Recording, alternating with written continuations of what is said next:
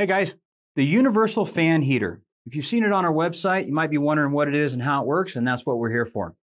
This is a small heater, and it's designed to actually attach to one of our fans. This is how this heater works.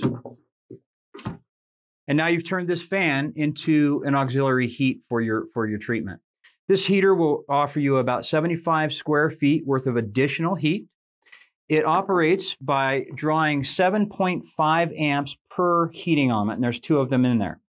Now these are very short cords, and it looks like it would plug nicely into the fan, but we can't do that. You never ever want to plug a heating element into your fan.